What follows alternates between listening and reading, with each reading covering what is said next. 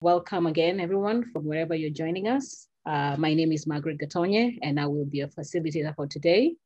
I'm a first-year Ph.D. student at the Global Governance and Human Security Program here at the McCormick School, and I'm delighted and excited to have you all join us today. We have an amazing lineup today, and we will be listening from an amazing professor who will be talking a lot about her experiences. But before we get there, I would like to welcome Professor Idozie to give us some opening remarks. Welcome again.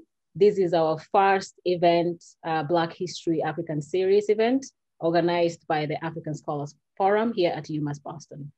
Professor Idozie, go ahead. Thank you, Meg. Thank you so much. We're all about Southern Africa today. Are you listening to that music? Did you get in on time?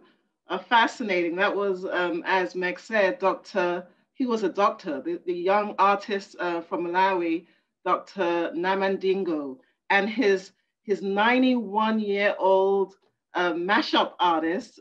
He sought him out to put together this wonderful collaboration of Malawian folklorish music. The 91-year-old is called Gidez Chalamanda, and that was an array of his tunes that is hitting Facebook. You know, it was just wonderful music. I couldn't help but curate it. Well, good afternoon, everyone, and welcome to today's event. I'm Rita Kiki Idozie. I'm, of course, a professor here at UMass Boston, and I'm the Associate Dean at the John W. McCormick Graduate School of Policy and Global Studies. I'm also the chair of the Africa Scholars Forum, hosting today's event. This is our first Black History is African History event at the forum. When Carter G. Woodson created Negro History Week in 1926, he wanted all people to know, and his words, that being African should be a point of pride and celebration. Taking Woodson's intention further, Malcolm X was known to remind us all that African Americans, our history did not begin in chains. Millions of Africans lived and died before the idea of the transatlantic slave trade would come into being. By standard curriculum, young school children do not learn that the human race is of African origin. The oldest known skeletal remains of modern humans, or Homo sapiens as we know ourselves today, were excavated at sites in East Africa. Human remains were discovered at a place called Omo in Ethiopia that were dated at 195,000 years old, the oldest known in the world. We don't know that Africans calculated and erected some of the greatest monuments ever, the pyramids, the Sphinx, which the Washington Monument is a direct copy of, what have always stood in Africa.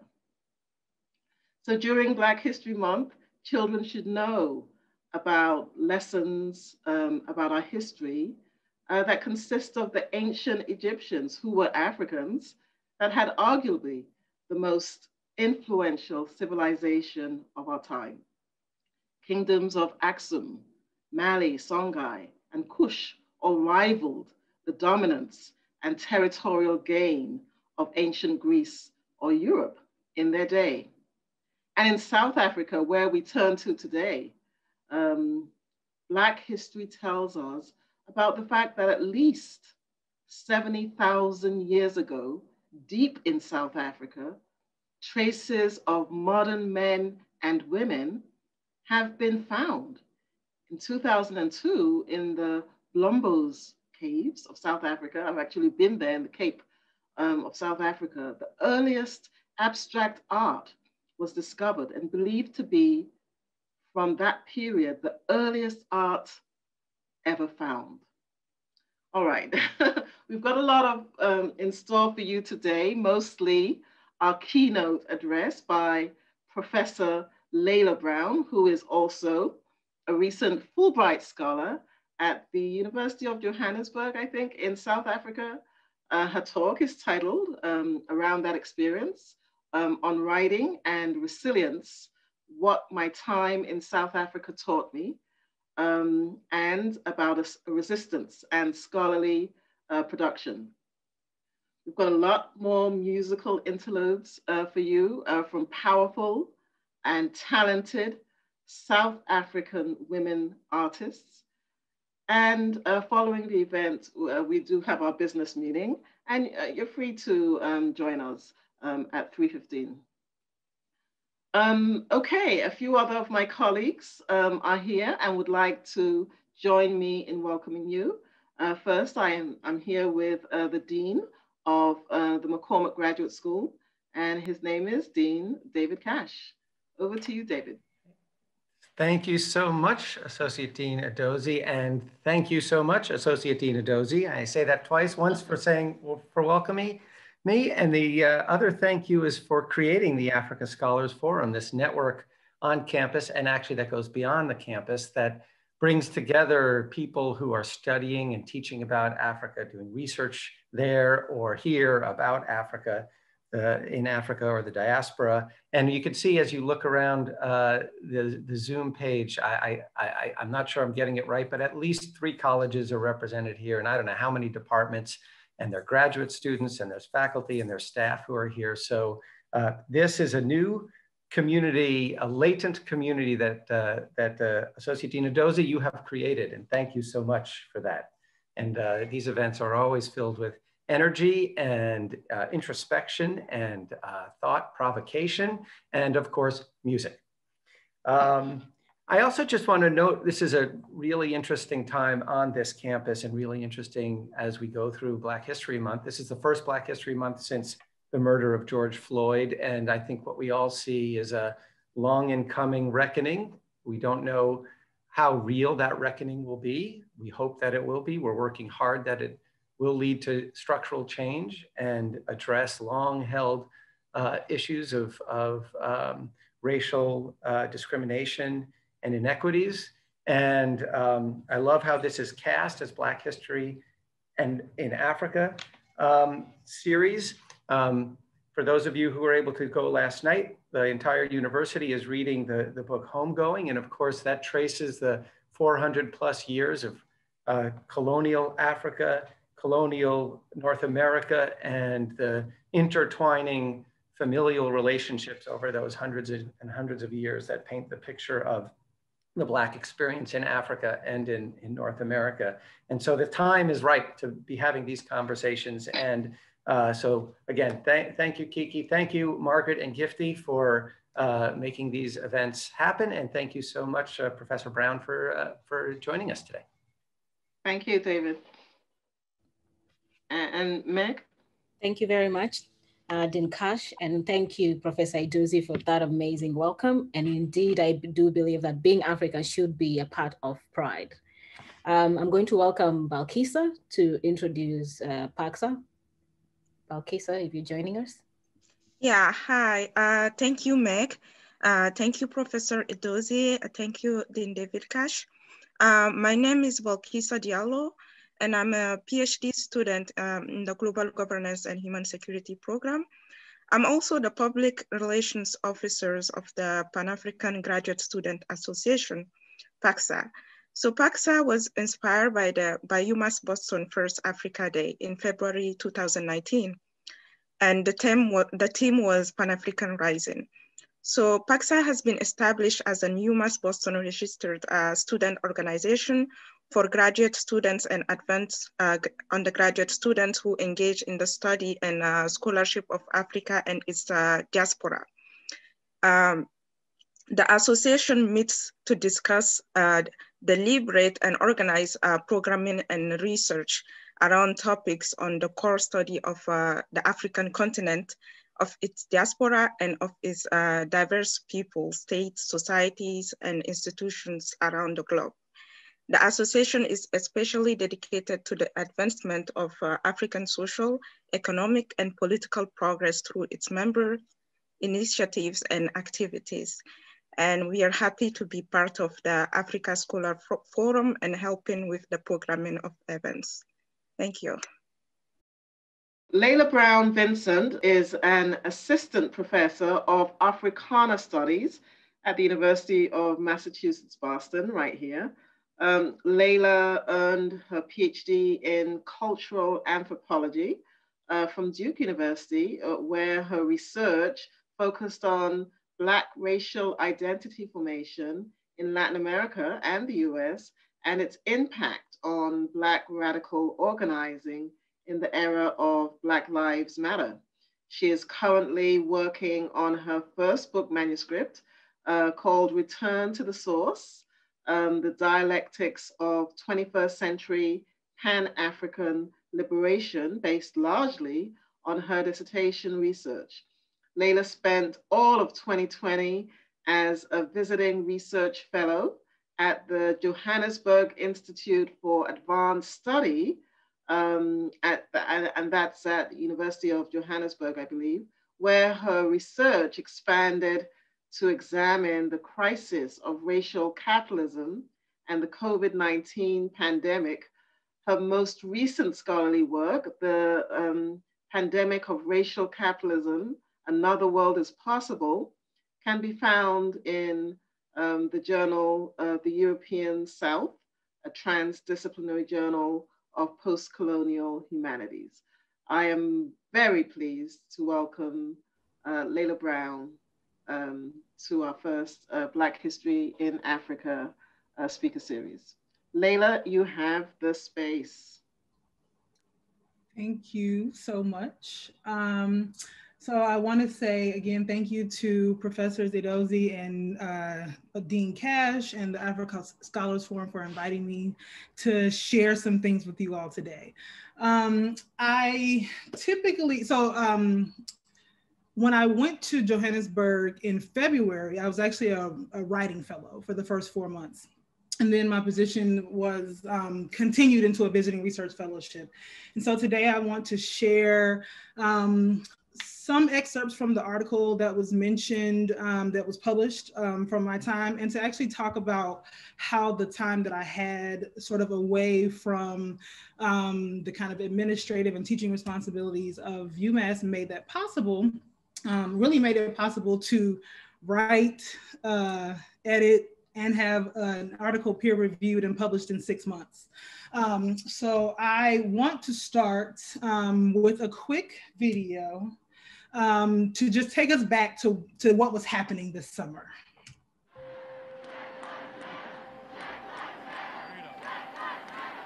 From Brazil to Iran, thousands have gathered to show solidarity with US protests over the killing of George Floyd.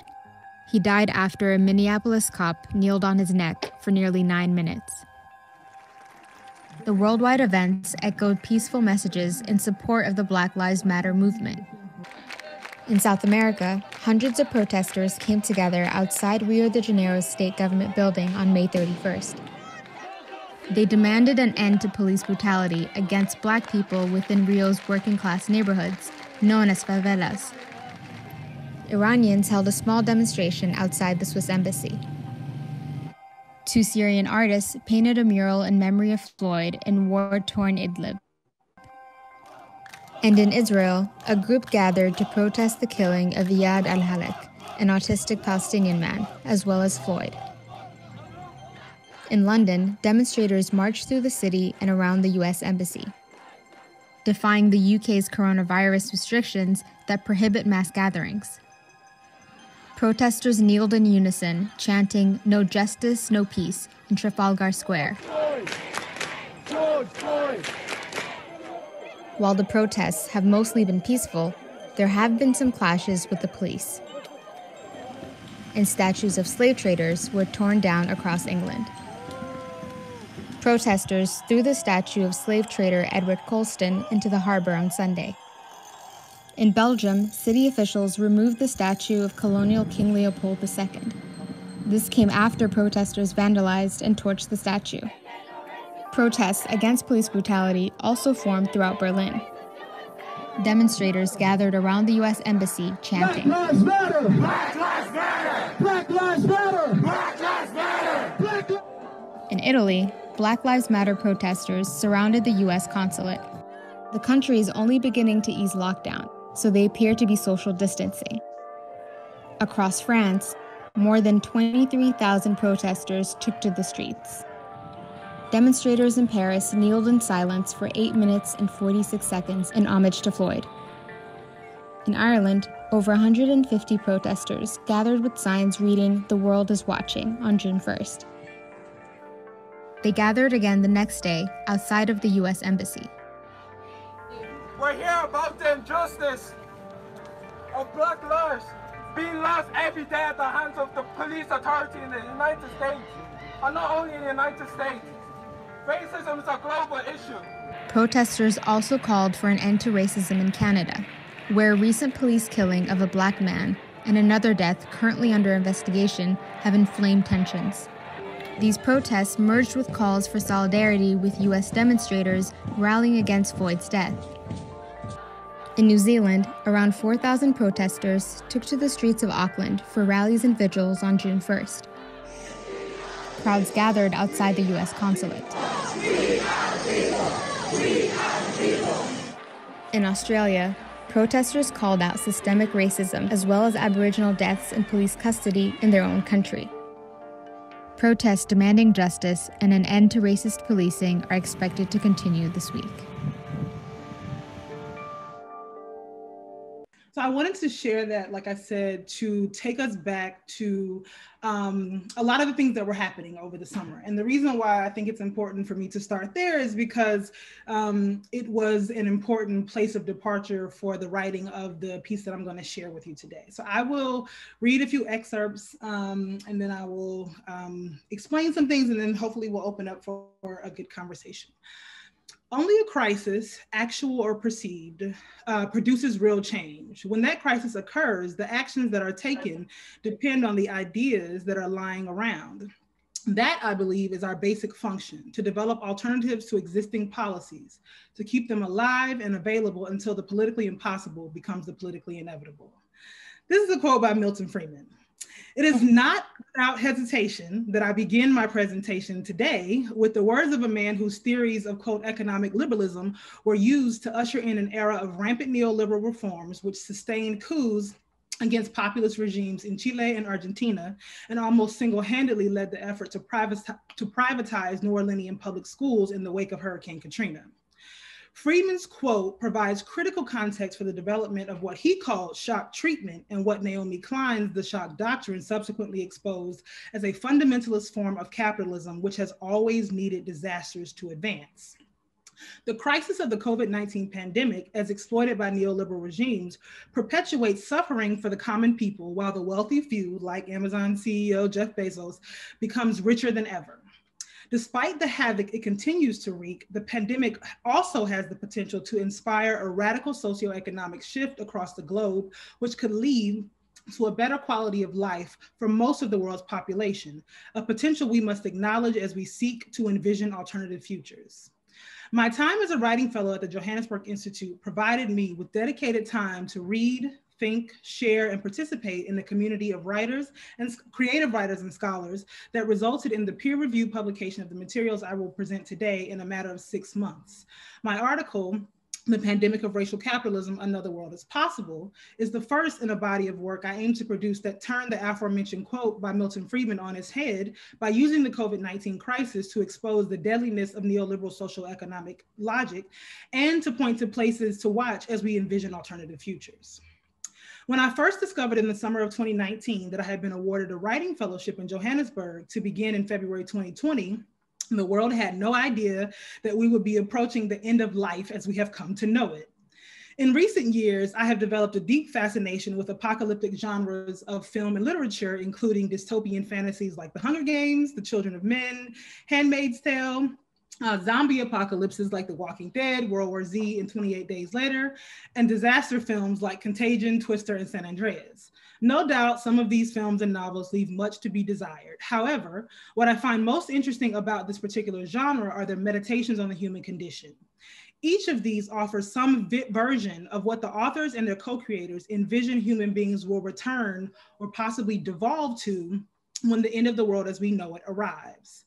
What's more, these fictional accounts eschew renderings of the apocalypse as the so-called end of days on Earth and speak more to the etymology of the word as a revelation or an unveiling, an unfolding of things previously unknown, though not necessarily new. As the world grapples with the rising COVID-related death toll, the recent deaths of George Floyd, Breonna Taylor, and Rayshard Brooks in the US, and of Collins Kosa, Petrus Miggles in South Africa, and Petrus Miggles in South Africa have reunited the flames of indignation felt by Black and Brown peoples all over the world. The manner of death and subsequent handling of these cases and countless others reveals the anti-people logic of the neoliberal state, dictating the daily operations of the US and its crony countries, specifically Brazil, whose police killings have increased during the pandemic and disproportionately targeted Afro-Brazilians. While the US government struggles with its nearly insurmountable difficulties by its profit-driven healthcare system, coupled with its gross lack of willingness to take the pandemic seriously, it becomes abundantly clear that while Corona is a virus of pandemic proportions, the true pandemic is racial capitalism. I want to pause there and share the story of two people who were murdered in South Africa when I was there. So the first is Collins Kosa. So I don't know how many of you all know, but when South Africa enacted its lockdown, one of the measures that it decided to undertake was to make alcohol and cigarettes illegal. And I believe it was one of only 4 or 5 countries in the world that did that in response to COVID. And the logic being that alcoholism is a major issue in South Africa, that it often overwhelms the healthcare system. And so presumably by making alcohol and cigarettes illegal during the pandemic, somehow that would make room in the hospitals for potential COVID cases. The problem with this is that it then became punishable by a thing that is normally permitted, legal, sanctioned, condoned by the state, then became punishable by fine, imprisonment, and in the case of at least a handful of people, death. So the first of which is Collins Kosa, who was a 40-year-old man who died, or I shouldn't say that, who was murdered on April 10th in the city's poor township of Alexandra, or Alex, which is how it's commonly referred to, following an altercation in his yard with security forces. The police officers accused him of drinking alcohol in public, an offense under emergency regulations, which was put into place to prevent the spread of corona. Witnesses say soldiers and police officers strangled Kosa, slammed his head against the cement wall and steel gate, and hit him with the butt of a rifle. Afterwards, he was unable to walk and talk. He began vomiting, and a few hours later, he was dead. He was pronounced dead. Around the same time, and just as the lockdown began, another person, Petrus Miggles, in the Cape Town area was also murdered. So on March 27, 2020, on the first day of the lockdown, 56-year-old Petrus, or Pete Man Miggles, went to buy 2 bottles of beer for his neighbor in Cape Town. 2 police officers in a double cab van pulled up next to him as he was walking back to deliver the beers and stopped him.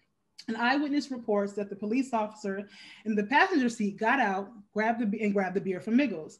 Then the driver got out and began hitting him. The 2 police officers tried to load him into the van, but when they couldn't get him into the van, they put him on the front and drove off. Shortly after Miggles returned to his home, he collapsed of a heart attack, which it was determined was precipitated by the beating from police. And I want to share these 2 stories because, for a number of reasons, I found it very, inspiring that there were global protests all over the world following the death of George Floyd. And I mean, we see this often. I even did a presentation recently where I compared it to the same types of global protests that kind of sprang up in the wake of Ferguson in these moments. And this is something that is sort of my general preoccupation. I'm always interested in the ways in which global enunciations of Black solidarity are made. One of the reasons why I wanted to highlight these 2 cases was that even in South Africa, the news covered more of George Floyd's death than these 2 men's death. particularly as they were occurring. And so I wanted to pull their names to the front so that we have them on our minds as I keep presenting. I'm going back to the text now. Drawing on Oliver Cromwell Cox's description of the United States as the, quote, lusty child of an already highly developed capitalism, Sharice Burden-Stelly's articulation of racial capitalism notes that one of the many techniques deployed and perfected by the US in its pursuit of accumulated wealth was its, quote, lack of concern for the political and economic welfare of the overwhelming masses of its population, least of all the descendants of the enslaved. In this sense, the pandemic of racial capitalism as it manifests through COVID-19 is truly apocalyptic. If we take as a point of comparison the neoliberal logics of disposability of life at play in the handling of the pandemic in the US, alongside the communal logics undergirding socialist projects which attempt to preserve life in Venezuela, we might begin to have a better understanding of the multiple worlds that exist and perhaps find ways of being that are much more conducive to conditions of life. More importantly, we might begin to see the ways in which an entirely different conception of global order is possible, even if flawed. The COVID pandemic has forced several contradictions to the surface where world order conceptions are concerned, particularly in regards to which communities are deemed expendable and who the state believes needs to be regulated and controlled. Racism and capitalism mutually construct harmful social conditions that fundamentally shape the COVID-19 disease and social inequalities. Let's see, I think that's the next slide. On Monday, March 23rd, 2020, with only 77 confirmed cases, Venezuelan President Nicolas Maduro announced a series of measures to prevent a catastrophic loss of life in the country. These measures included a 6-month suspension of commercial and residential rents, and a 6-month suspension of capital and interest payments on loans. Public and private sector workers were guaranteed a special government bonus. Job dismissals as a result of quarantine were outlawed. A special agricultural plan to ensure the contents of local food production and provision committees' boxes would be available to over 7 million families. And telecommunications companies were barred from cutting customer service for 6 months. President Maduro concluded his public announcement by assuring the Venezuelan people that he would use all of his power and consciousness to protect jobs and the most vulnerable people during the lockdown. Cuba, on the other hand, was busy sending teams of medical doctors to foreign countries like Italy and South Africa as part of its longstanding global medical diplomacy program, which was developed and realized as a project of the Cuban Revolution. As Cuba and Venezuela worked to help contain the virus at home and abroad, the US government was busy covertly orchestrating multiple coup attempts. Cuba and Venezuela represent the 2 countries in the Western Hemisphere with the longest standing national experimentations with socialist political governance. They also happen to be among the countries in the hemisphere with some of the most promising COVID-19 containment programs thus far. On the opposite end of the political spectrum, Venezuela's southern neighbor, Brazil, under Jair Bolsonaro, and the US leadership under Trump consistently ranked in the top 3 COVID hotspots globally. During the first 2 weeks of June, Brazil and the United States continued to ease lockdown restrictions, despite recording some of the highest rates of virus contraction and deaths since the pandemic began. Brazilian President Bolsonaro reportedly referred to the coronavirus as a, quote, little flu, and later declared that he was sorry about all the dead, but that was everyone's destiny. At the same time that Venezuela was implementing laws and policies to ensure the lives and livelihood of its citizens over the first 6 months of the pandemic, Donald Trump, after reluctantly advising citizens to stay home, was already contemplating reopening the country for business in late March. Trump's party mate, Texas Lieutenant Governor Dan Patrick, sent a letter to Fox News anchor Tucker Carlson saying the following: I think there's a lot of grandparents who would agree with me that I want my grandchildren to live in the America I did. I want them to have a shot at the American dream, but right now the virus, which all experts say that 98% of people will survive, is killing our country in another way. It could bring about a total economic collapse and potentially a collapse of our society. So I say, let's give this a few more days or weeks, but then let's get back to work. In a March 23rd Fox News interview with Tucker Carlson, Lieutenant Governor Patrick further asserted Tucker, no one reached out to me and said, as a senior citizen, are you willing to take a chance on your survival in exchange for keeping the America that all Americans love for your children and grandchildren? And if that's the exchange, I'm all in. I think that there are lots of grandparents out in the country like me. I have 6 grandchildren that we all care about, and what we love more than anything are those children. And I want to live smart and see this through, but I don't want the whole country to be sacrificed. And that's what I see happening. Patrick's comments expose the logic underpinning the vast majority of governmental decisions made in response to the growing pandemic, that capital is more important than life. As the world was just beginning to understand how the virus operated and which demographics were most likely to contract the virus, much of the national and international dialogue centered around the notion that the young and the relatively healthy were at low risk of dying from the disease.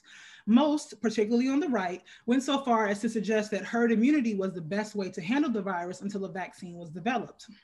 One of the many problems with this logic was that it would require exposing our elderly and sick to populations already deemed expendable by capitalist logic to a virus that had no cure, condemning them almost certainly to death. In response to this absurd notion, Bree Newsom-Bass tweeted on March 24th that, quote, everyone arguing that 1 to 2% of the population dying isn't a big deal should identify 1 or 2 close family members or friends they are willing to sacrifice at the moment for capitalism. Name them. In a follow-up tweet, she demanded, say their names out loud and speak it into the universe with the same ease that you condemn others to death. When I initially drafted this essay, that tweet had been liked 150,000 times and shared more than 40,000 times. Fortunately, the argument that a sizable portion of the population should willingly sacrifice themselves is losing traction. However, the fact that it ever had any should be of great concern to us all. Of even greater concern is the later revelation that, according to Bob Woodward's book on Trump was fully aware of the possibility of catastrophic catastrophic loss of life, but decided to play the danger down in order to avoid national panic. Much has been made of the specificities of Trump's mishandling of the COVID-19 pandemic. However, this characterization of the havoc wrought by the virus on the American public places entirely too much blame on Trump's gross incompetence and ignores the historical continuities of neoliberal logic at play. Mike Davis explains the long stop-and-go cycle of pandemic preparedness that facilitated our present state of disaster. Davis explained that in '98, the Clinton administration created a national pharmaceutical stockpile under the CDC management expressly to deal with pandemic threats. In 2003, the Bush administration changed the name to the National Strategic Stockpile and handed it over to Homeland Security. At that point, there were more than 105 million N95 respirators in the stockpile.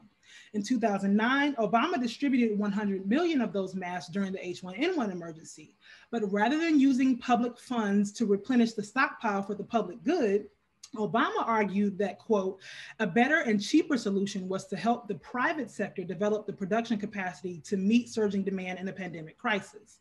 The notion that such a public and far-reaching concern like pandemic preparedness should be left to private sector interests demonstrates a logic, again, that values profit over life, one that cannot be read as the singular folly of the Trump administration. Most significantly, the reasoning undergirding these narratives and ultimately policy decisions call our attention again to the logic of disposability driving the technologies of death under global racial capitalism. In spite of the myriad ways I found my time in South Africa to be both restorative and productive for me personally, those same capitalist logics inform the structures of governance there, as I discussed earlier in the cases of Miggles and Kosa. And resulted in unnecessary loss of life, as I explained earlier. In Class Struggle in Africa, Kwame Nkrumah rejects the romanticized notions of a pre-colonial Africa free from class struggle, and in fact argues that class struggle is a core detracting factor inhibiting African liberation and unification. He argues that it was in fact the colonial experience in Africa that obscured contradictions for generations, a reality South Africa continues to contend with as a settler colony. The continental African bourgeoisie, just as the US Black African bourgeoisie's fundamental interest in preserving capitalist socioeconomic structures continues to harm. President Cyril Ramaphosa, arguably a former people's champion, came to power through the trust he cultivated as a leader of the National Union of Mine Workers and the African National Congress, which makes his role in the 2012 massacre of mine workers at Marikana that much more dastardly. As hundreds of mine workers engaged in a peaceful strike for living wages, Ramaphosa reportedly sent these words in an email to Lonmin's Chief Commercial Officer, Albert Jameson, quote, "The terrible events that have unfolded cannot be described as a labor dispute. They are plainly dastardly criminal and must be characterized as such. There needs to be concomitant action to address the situation." This reportedly just 24 hours before police fired live ammunition at the workers, killing 34 and injuring 78 others. Fast forward to 2020, South Africans weathered the first COVID wave relatively well with lockdown measures among the strictest of the world. However, while experimental socialist countries like Cuba and Venezuela, and even white welfare states, like in the ones in Europe, guaranteed job protections, rent freezes, moratoriums on convictions, and expanded access to healthcare, Ramaphosa, with a reported net worth of $450 million US, was accused in parliament of putting profits before people after a sharp pullback on lockdown measures in the middle of South Africa's winter, even as COVID infections were apparently rising. These are just two of the more well-publicized incidences in a never-ending sea of intraracial class contradictions. In his 20 thesis on politics, Enrique Dussel, drawing on the work of Rousseau, offers an understanding of politics beyond the logic of domination. Dussel suggests that politics should be understood as, quote, "an activity that organizes and promotes the production, reproduction, and enhancement of the lives of members of that community." End quote. There is no denying that the dire economic straits the Bolivarian Republic of Venezuela finds itself in now, particularly after the price of oil in the global market dropped precipitously, there's no denying the dire straits that they find themselves in. Since the election of President Chavez in '98, the Bolivarian Revolution has been a beacon of hope for globally dispossessed peoples who saw in the revolution a 21st century alternative to neoliberal racial capitalism. Over the past 2 decades or more, despite its vast imperfections, the Bolivarian government, in cooperation with its poor, Black, and brown citizens, has demonstrated an overwhelming concern with a will to live, or the fundamental material determination of the definition of political power. The US and Brazil, among other, lack of concern for life and preoccupation with capital exhibits a neoliberal technology of disposal through structural anti-Blackness, in particular, discriminatory legislation in housing, employment, and police practices which maintain and reinscribe inequality. Conversely, Venezuela and Cuba's experimentation with socialism at the level of the state demonstrate a logic that lends itself to the preservation of life over capital. Could it possibly be that COVID-19 is the critical turning point in the demise of capitalism that Marx predicted so long ago? This question and the present reality necessitate that we consider what the spread and varied global successes of containing the virus show us about the value of life in capitalist versus socialist societies. So that's the end of what I want to share for the clip, but I do want to share just a couple more slides. This mural was found in Carabobo in Venezuela, and I wanted to juxtapose this with the fact that the U.S. and what was this? I think this was April of last year, as everybody was struggling to figure out what was happening with COVID, how to deal with it, the U.S. decided to put a bounty on the head of Nicolás Maduro, the president of Venezuela, and Diosdado Cabello Redondo, who is the president of the United Socialist Party of Venezuela. And this is a part of what I was alluding to when I said that the government was busy attempting to orchestrate coups, one of which they still have continued to try to maintain through the false imposition of Juan Guaido as sitting president, a reality that our current president, Joseph Biden, has continued to push forward. So much for radical change. So I've already shared this about Venezuela, but I wanted to share one thing about Cuba's vaccine efforts. So Cuba has actually four vaccine trials running at the moment that do very different things. But one of the things that I wanted to point out about Cuba's vaccine is that as the US and Western Europe have have greedily purchased the available vaccines that are out there, which has resulted in possibly much of the continent of Africa and Latin America not being able to access vaccines anytime this year, and perhaps not even next year. I would venture to say that Cuba's vaccine efforts are probably going to be among the first that are widely available to people of African descent on the continent and in Latin America. But one of the things that is, I think, promising and perhaps a little disconcerting about Cuba's vaccine efforts is that Cuba doesn't have enough of a sick population to test their vaccine, right? Mm-hmm. And part of this is because of their overwhelming commitment to community health and preventative care rather than what we experience in the US as sort of palliative care. I think I looked at the numbers today. I think Cuba had something like 30,000 COVID cases, but has had only about 300 deaths since the pandemic started. And I think Venezuela had something like almost 140,000 cases, but has had less than 1,500 deaths.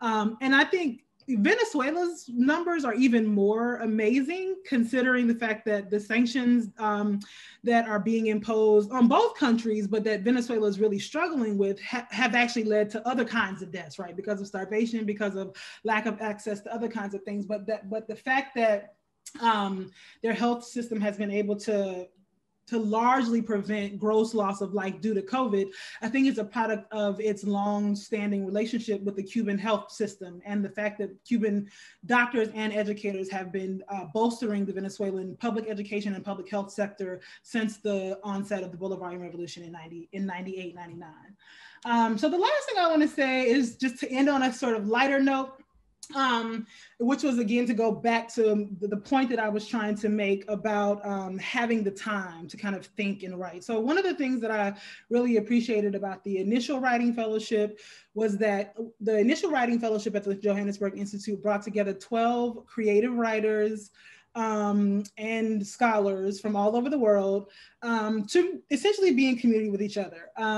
Because of COVID, we kind of existed like a bubble because we lived in a giant compound, which, you know, it was unfortunate that I didn't get to actually see more of South Africa, but what was fortunate about that was that we had the benefit of reading each other's work, of having this sort of dedicated time, and both to have other scholars from other fields and to have creative writers who are not necessarily formal academics in that sense give you feedback on your writing, I think is critical.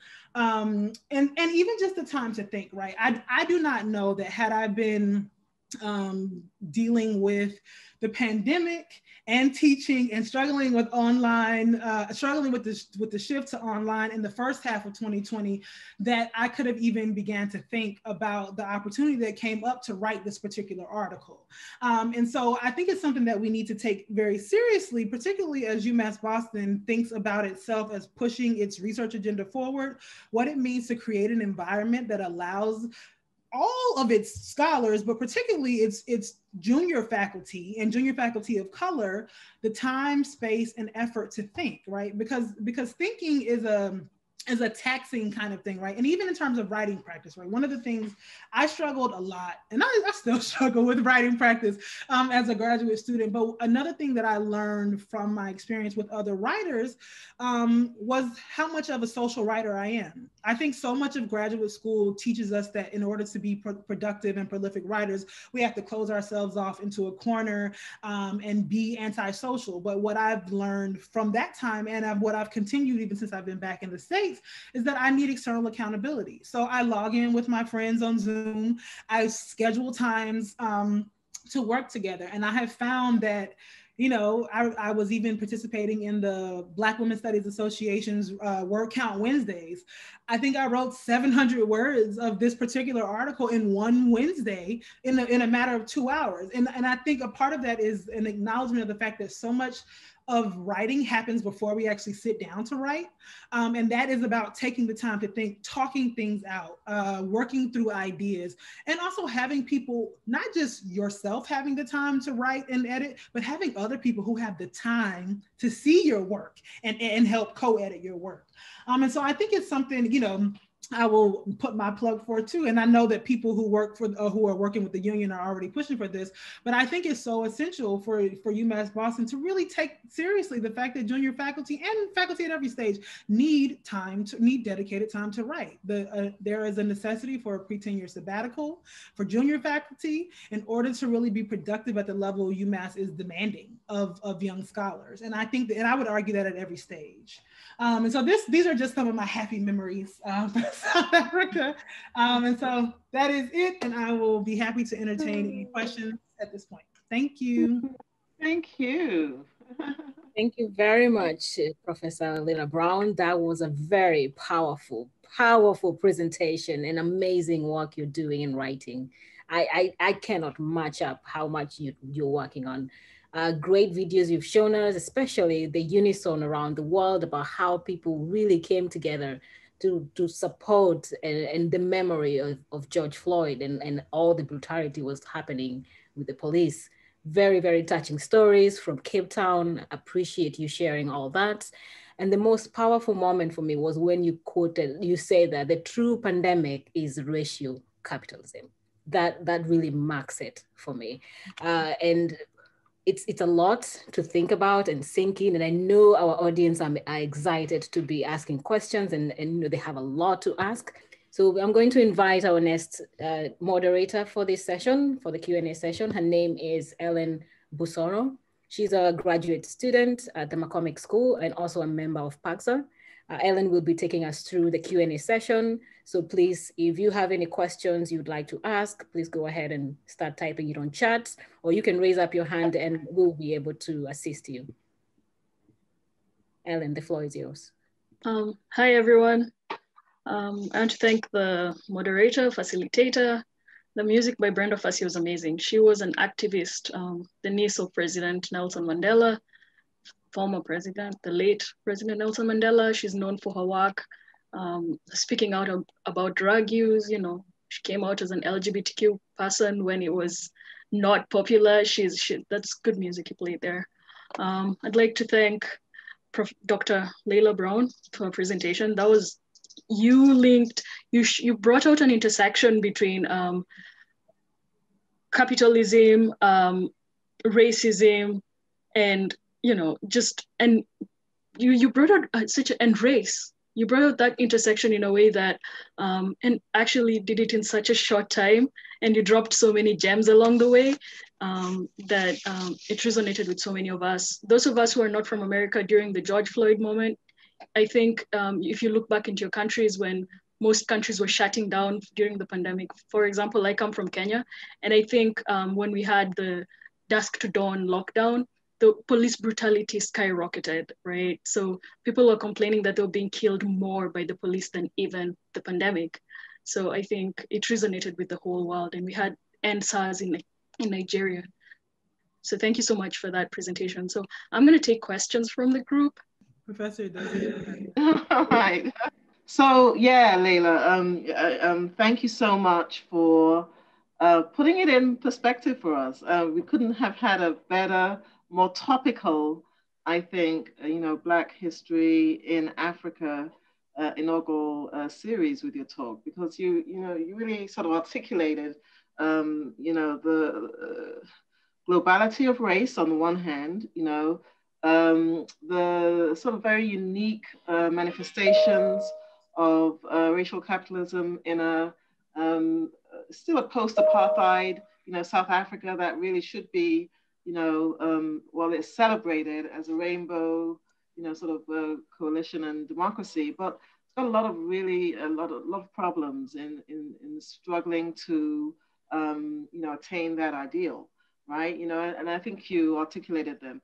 But I want to ask us to take a look at the three main countries that you touch upon, and then I'm going to leave Venezuela and Cuba in constant out there, right? You know, as a different subgroup, right? But the United States, Brazil, and South Africa. I mean, there has been tons of literature on comparative racial capitalism on the three countries, right? They are the most unequal countries in the world economically. But there also is the fact that racial inequality in those three countries is racially skewed, right? You know, and the way that the pandemic is hitting those three countries is similar.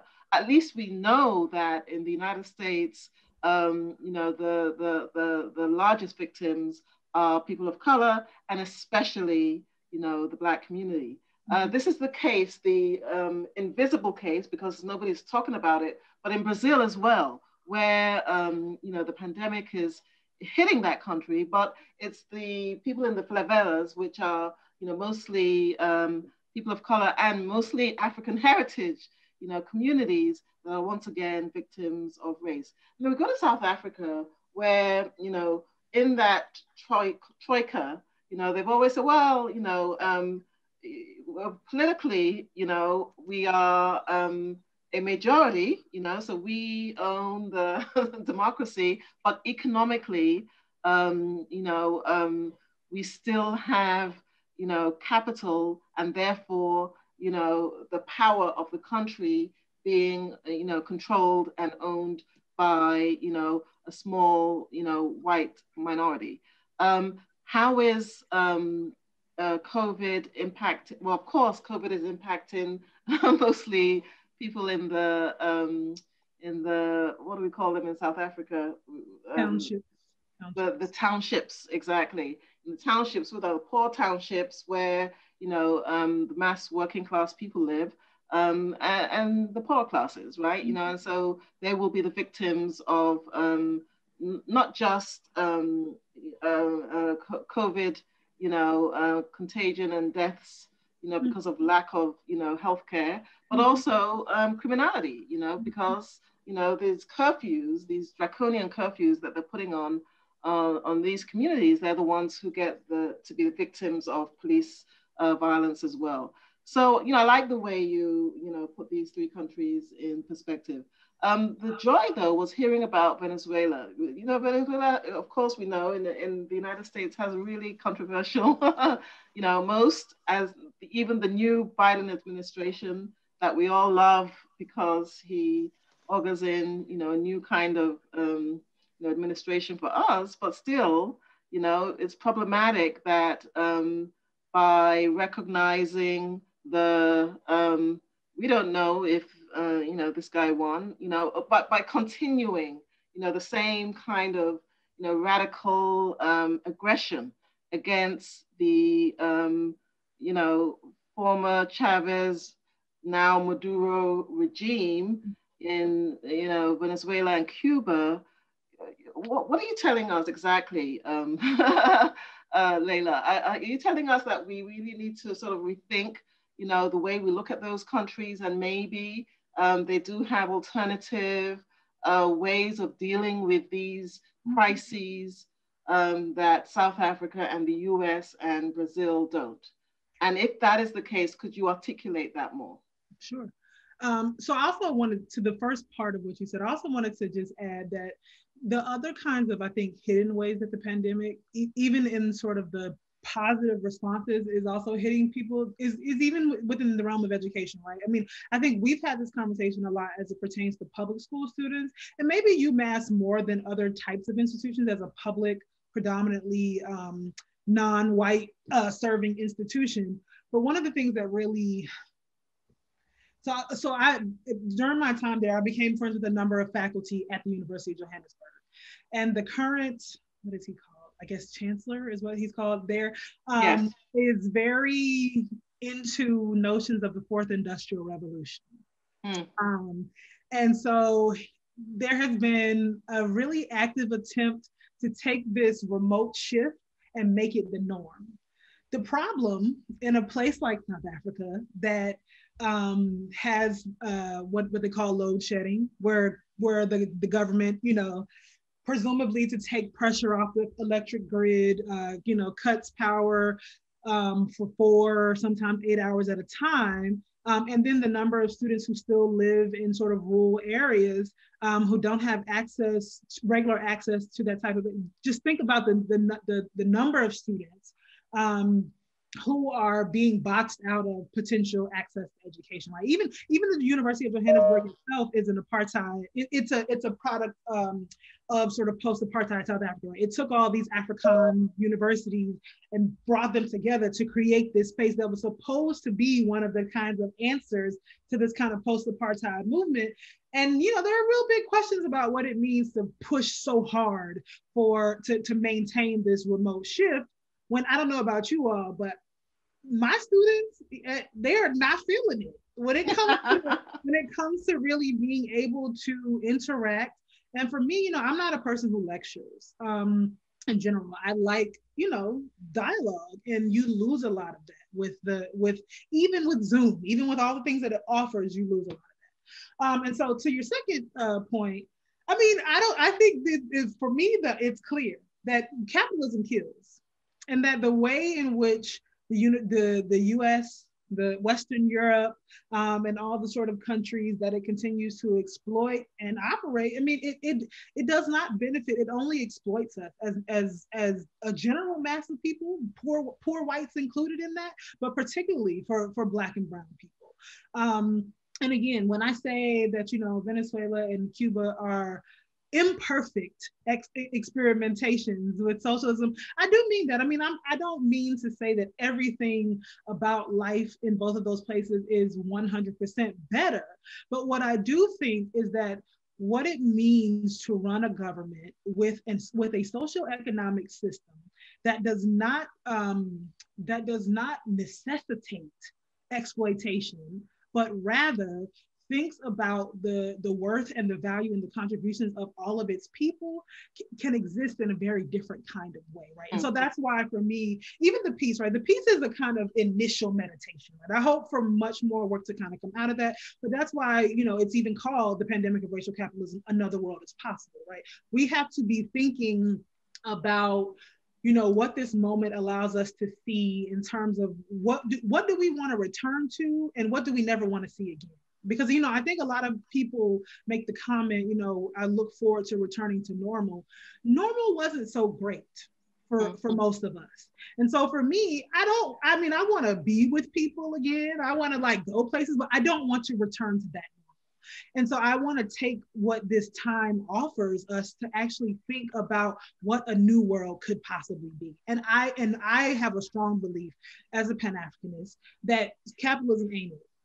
So that is essentially that. And I think that we as activists, as scholars, as intellectuals, as people need to be looking to the examples of places where people are at least trying to do something different, no matter how imperfect they are.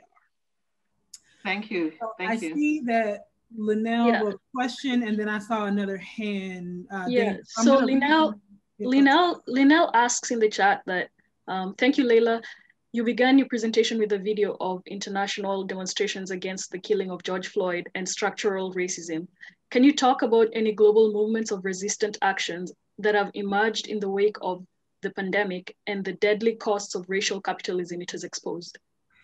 To be honest, I would have to say, so this is what I truly believe this. So I believe that people who see themselves as activists, organizers, and intellectuals, we are always doing this work. And then we are looking for these crucial moments, these critical upheavals to take advantage of an extra burst in energy, right? So the first answer to that is I would say, I haven't followed a lot of new movements. What I have followed is the way that existing movements have taken up the energy of this particular moment to kind of keep doing that work. And so for me, one of those that I'm also a member of, so in 2019, just before I left to go to South Africa, I was in Venezuela.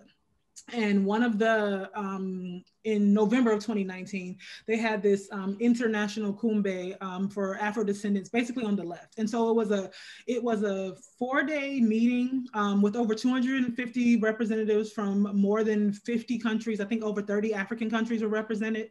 But for people all over the African continent, the Caribbean, the US, to build this international community of Black people, particularly working towards developing socialism, like pushing their home countries and having this sort of international conglomerate. And so for me, this is why even in the larger book project, a return to think about the sort of Pan-American project of Bolivarianismo in relationship to the Pan-Africanist project, the kind of arc of Pan-Africanism, right? From all the way from the 1800s as a sort of intellectual project to the sort of mid-1900s as a very political working class kind of project. And so what I see in this particular moment, I think is a return to that kind of ethos, right? And so I would never argue that the Bolivarian revolution is only a Pan-Africanist project, but I argue that it should also be read as a part of that lineage. And so that's a lot of what I have spent my time looking at, is the way, like I said, not just Venezuela, but the way that there is an attempt that is being led, I think, by Venezuela in this particular moment to have some sort of increased global solidarity around what it means to rethink this particular social economic system, to challenge that. One of the programs that I found and continue to find the most, what do you call it? Admirable or exciting that Venezuela has, and I haven't followed in the last couple months how much they're able to maintain it under the pandemic, but they have this program Funda Ayacucho, which is a program that allows students from all over the quote unquote third world, right? So the African continent, South Asia, Latin America, the Caribbean, to come study things like engineering, medicine, education, fully paid for by the Venezuelan government. Their only requirement is that they return to their home countries and work in the public sector. They are not allowed to go work for private companies with the education that the Venezuelan government has supported for them. And arguably this creates this is like a kind of long vision diplomacy kind of program, because even there was a student that was there when I was there from the Gambia, who is actually now in government in Gambia. And so, I see that as a program that has a lot of potential, and a program that, again, allows us to think about solidarity and diplomacy in a way that is not exploitative, right? I think there are more answers to that, but I think that's the short answer that I can give to that at the moment. All right, we're going to take probably the last question from Dana Miranda, because we're running out of time, but go ahead, Dana. Thank you, and thank you, Layla, for your presentation. One thing I just wanted to think more on with you, or really see your perspective, is how much does the analogy of a pandemic, or the metaphor of the pandemic, really apply to racial capitalism? How far are you pushing those analogies? Because in public health or disease management, there are typically 5 levels of, we'll say, management or control. So you can control a disease, but it's not eliminated. You can eliminate the disease so people don't have it in the area. Eliminate infections. You can completely eradicate it where there's no living examples, but there's also extinction, which, if we're talking about racial capitalism, I could see pushing it that way. But I was just seeing how far with pandemic, just as an outbreak, a global outbreak of a disease, how far that analogy is actually going. Is it a metaphor? Is there something deeper connected? So I'm looking forward to hearing. Actually, honestly, prior to you asking me that question, I haven't thought about that. So I really appreciate that, and I would really like to talk with you more about it. But my flat answer to that would be extinction. I don't, and to me, extinction is revolution, right? And people see it in different kinds of ways, right? Even, one of the things that I was really struck by as Michelle Alexander was kind of progressing in her thoughts about the new Jim Crow, is that one of the things that she talks a lot about early on, how she was kind of incredulous about the reality of sort of state-sanctioned violence against Black people, about the sort of the expansiveness of the prison industrial complex.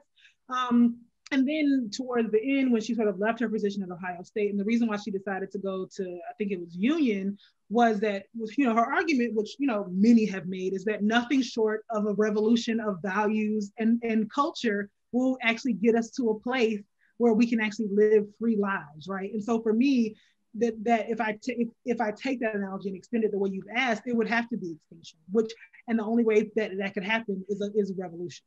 I am not a person who believes that capitalism is something that can be reformed. I think for those people who study it, you see that it has found ways to morph. I mean, and that's another thing that's interesting about comparing it to like disease, right? Because of the ways in which capitalism has reconfigured itself to look different over time and to be able to adapt. All right, like new strains of it that are able to exist in a certain kind of way. So I actually really thank you for that question, because that's something that's definitely worth thinking about, and it's actually an interesting way to think about how to continue the writing. So I really appreciate that. And I'm gonna send you the paper that I was referring to, because it's interesting in public health. There's no extinction of any viruses because that requires it both in the outside world and the laboratory. Okay. So they keep it alive in the laboratory to keep studying it. So that's why extinction doesn't happen with viral management, eradication does. So again, I'll send you the paper and we can talk more, but thank you for that response. Thank you. And I just want to intervene here and say, welcome, Dana. Dana is a new assistant professor of philosophy and Africana studies, I believe. And Dana, are you still there? You're going to be next, okay? We're going to host you in this Africa Scholars Forum. So as you were speaking there, I was just writing down your name and passing it on to my staff and saying, you know, we've got to outreach to him. So welcome, Dana. This is your opportunity to say hi to everyone, to the community. I know this is your first Africa Scholars event. Thank you for coming. But, you know, you're part of this community and I just wanted to welcome you. Thank you for having me. I really appreciate the warm welcome. I guess if I'm next, I have to prepare. Just let me know way ahead of time. But I'm very happy to be here. I was fortunate to see the announcement, so thank you. Thank you. I think we can squeeze in one more question from Balkisa. Okay. Thank you, Ellen. Thank you, Professor Brown, for the presentation. I was just curious because I saw that you presented the case about South Africa and how there was also police violence there, and when alcohol was illegal and cigarettes. And I'm wondering, because we also saw a lot of violence across Africa from the police, and violence by the police here in the United States is directly connected to race. Is that the case in South Africa? Listen, I would argue that the existence of police forces, particularly those that replicate the example of the US and Europe, Western Europe in particular, no matter whether the country is predominantly Black or African or not, the logics of anti-Blackness still tend to dominate structural practice. And then, I mean, again, as you know, as Professor Dozie pointed out, particularly in the cases of Brazil and South Africa, right? These are, you know, these exist on the same sort of level in terms of being police states, right? And then even South Africa is I guess, unique, right? And I'm careful about that because, you know, I also want to push back against the way South Africa is often exceptionalized in relationship to the continent, but because of the way it continues to exist as a settler colony, it's probably the most like the US that you will find, right? With the exception of the fact that there is actually a Black majority, right? That is almost in reverse. But like one of the things, that I was gonna mention when Professor Dozie was speaking, so also the uneven way in which the alcohol restriction was imposed. So white South Africans or wealthy South Africans who lived in white areas, and even Cape Town in general, right? Even though Cape Town has, you know, a large color population, which is often vilified and demonized by the state, Cape Town has an abundance of wealth as well, right? I went to Cape Town for my birthday in December, and it was like the pandemic wasn't happening. Like in Joburg, like you couldn't be outside like without a mask on. Everywhere you go, there was hand sanitizer, somebody taking your temperature to go into a grocery store, a gas station, or whatever. In Cape Town, people were living their best lives and just up in people's faces. And I was just like, oh, the pandemic must not be happening here. Kind of like Atlanta, but that's a whole other thing. But I will say that, you know, folks who lived in wealthier, whiter areas, restaurants were serving alcohol, still serving alcohol.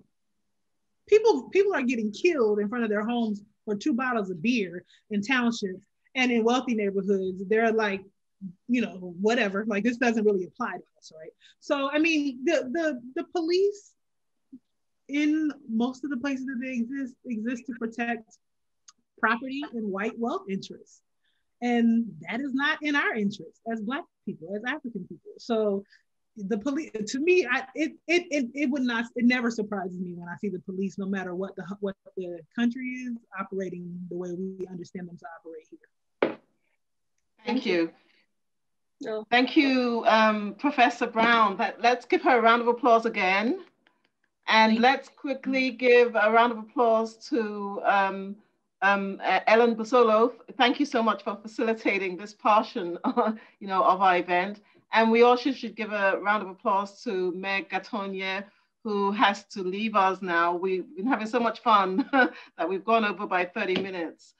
So I want to close this event. Once again, thank you so much, Professor Brown.